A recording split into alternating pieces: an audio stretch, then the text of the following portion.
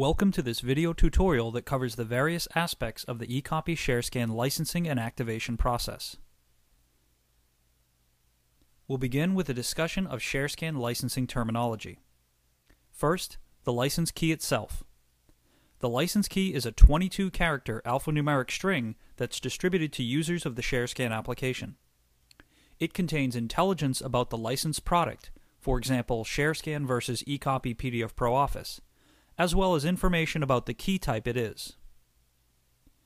A license key is absolutely necessary to associate devices to a ShareScan v5 manager. It also enables purchase connectors and extender functionality within the manager. Several different key types exist. Permanent keys are used by paying customers within their production environments.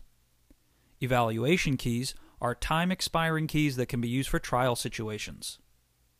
NFR, or not-for-resale keys, are designed to be used by authorized resellers only in their showroom environments. NFR keys do not expire and provide all of the product functionality.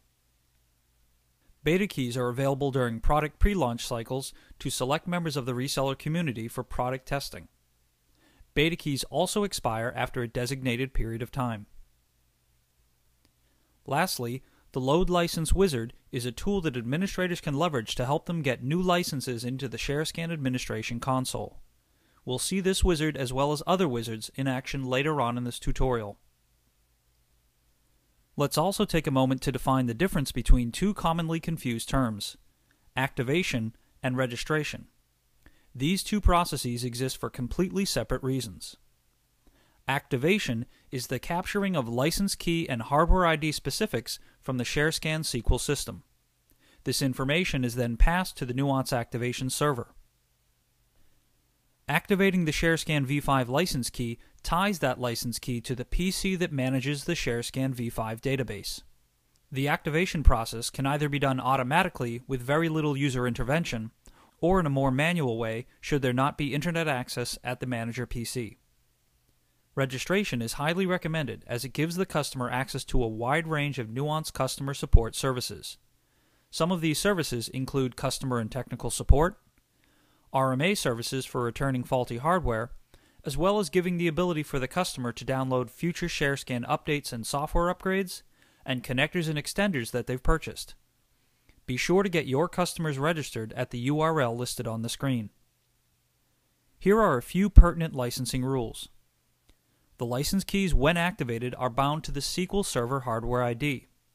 This allows multiple ShareScan managers to share from a pool of licenses that are bound to the SQL Server.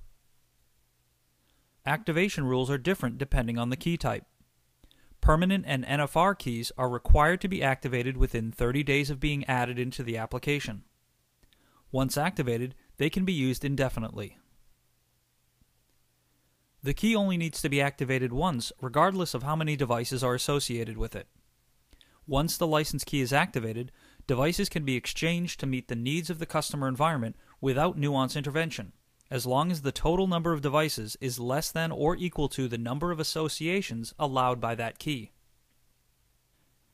Now that we have a basic understanding of ShareScan licensing, let's walk through the basic steps of getting a license key into the ShareScan application. To do so, we'll use the Load License Wizard. To access the wizard, simply click the Load License button on the licensing window of the administration console. As the text states, the wizard guides you through the process of adding new licenses to ShareScan.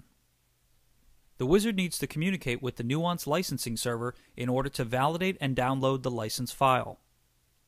The top option shown is available when there's a valid internet connection. If there isn't, you can always import the license from a valid LCX file. Let's assume we have an internet connection and we'll attempt to download the licenses automatically. The next screen prompts for the key to be entered in. Once the key is entered, click the Add button. The wizard supports the adding of multiple keys if necessary. In this case, we'll only show one key being added. Clicking Next will bring you to the Load screen. Clicking the Start key on this screen begins the download process, and shortly thereafter you can view the results. In this case, we can see the example of an evaluation key file successfully imported from the licensing server. Clicking Finish returns you to the licensing window of the admin console. This particular type of key doesn't require activation. But here's another example of what this screen would look like should an NFR key be imported instead. Here you can see that the key is currently in place and can be used, however it's not activated. We learned earlier that we have a grace period of 30 days during which the activation must be performed. Now that we have a key in place, let's take a look at the activation process itself, remembering that there is both an automatic and a manual way of completing this task. Which you choose is dependent on the presence of a valid internet connection.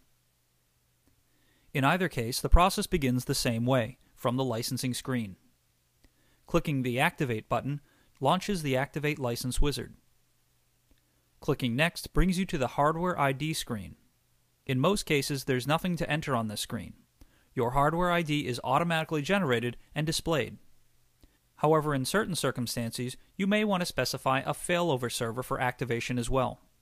Enabling this feature allows you to either enter the failover SQL Server hardware ID if you know it, or it can be dynamically read from the server by entering in the connection details at the bottom of the screen. In either case, this license key will then be associated with two hardware IDs, your primary and your failover SQL servers. In the event your primary SQL server is not available, you can redirect this ShareScan manager to the failover SQL server and still be compliant from a ShareScan licensing standpoint. There are additional considerations and steps to invoke this type of cutover, so be sure to consult the resource document specified at the end of this tutorial. Since in this example we're not specifying a failover SQL server, we simply click Next. It's at this point that the automatic and manual activation processes start to diverge.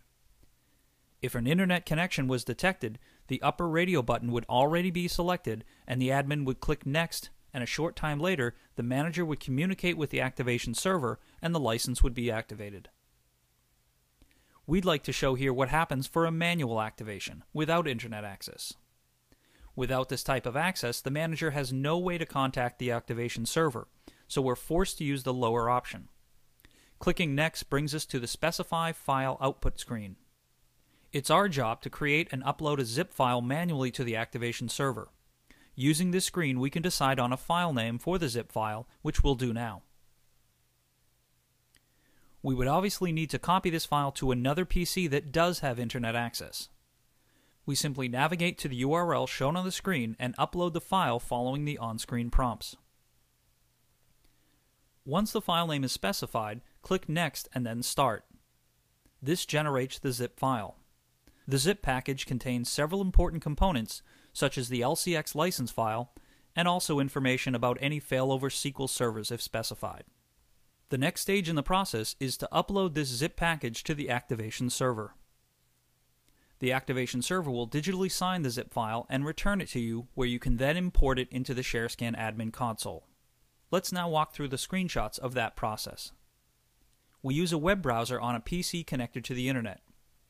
We navigate to the activation website URL and click the Browse button to navigate to the zip file we created in the last step.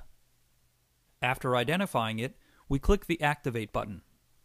You should see a response similar to this one, indicating that the server has now logged the license key hardware ID combination. We now download the signed zip package using the button highlighted here. Since we're not on the ShareScan manager itself, we'll have to use some method of transferring this downloaded file, perhaps a thumb drive, to the ShareScan manager. According to the activation server, this key is now activated. Now all we have to do is make sure that the ShareScan manager is brought up to speed. From the licensing screen in the admin console, we click on the Load Activated button, and the Load Activated License window opens. We then click Next, and we use the Browse button to select a file for importing. One thing to watch out for is on the Browse dialog box that appears, you need to set the file type to be appropriate for the file type you're working with. In this case, we have a zip file, so we'll use the drop-down to set the file type accordingly. Once we locate our file, we click the Open option and the file appears in the list on the screen shown. We then click Next and then the Start button to begin the import process. The result screen appears showing a successful import. Clicking Finish will then return you to the licensing screen. Now note that our key displays as activated with green check marks next to each feature line item. The application can now be used indefinitely. Similarly, the licensing screen has other wizards for different tasks, although the ones we've shown are the most commonly used. The Reactivation wizard is for reactivating keys in the event that the SQL database server hardware was replaced. The License Removal wizard provides a mechanism for removing keys from the admin console. An example of this might be at the end of a trial situation. The evaluation key that's in place can be removed and retired and replaced by a permanent one. We've now seen how to add and activate keys in our admin console. Let's wrap up this tutorial with a brief mention of some of the valuable resources to help you further understand ShareScan licensing. We understand that sometimes licensing can be a confusing topic, but hopefully with the addition of all the new licensing wizards and this tutorial, you'll have a better understanding of the processes involved to get your ShareScan Manager fully operational. Be sure to check out the Engage website for a variety of licensing and failover server related documentation. As always, we also recommend you view the other ShareScan video tutorials on the Nuance Imaging YouTube channel. These brief videos highlight important aspects of ShareScan installation, configuration, and diagnostics.